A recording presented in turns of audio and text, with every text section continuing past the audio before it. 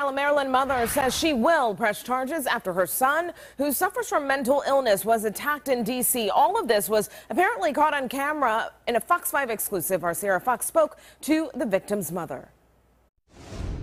This video of a man being attacked in D.C. is disturbing and hard to watch.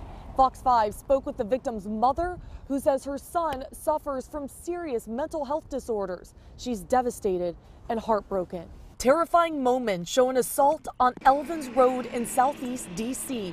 Vonzella McDean says this is her 31-year-old son, Ricardo McDean, being beaten. It's heart-wrenching to watch as a mother. This video from Instagram shows the aggressor putting hand sanitizer on McDean's neck, taking a lighter out of his pocket and setting him on fire right before pushing him to the ground. These are heinous crimes. Next, the intimidator is seen cutting McDean's hair while he has a distraught look on his face. He's not aware of what's happening to him.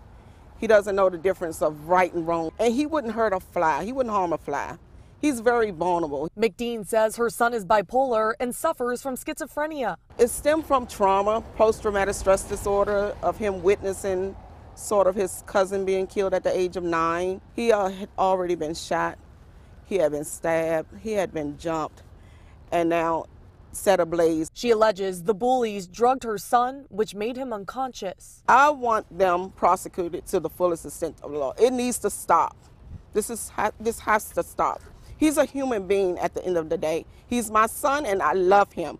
I don't want to have to bury my son. Right now, McDean is in a mental health facility being treated. Metropolitan Police tell Fox 5 they are investigating.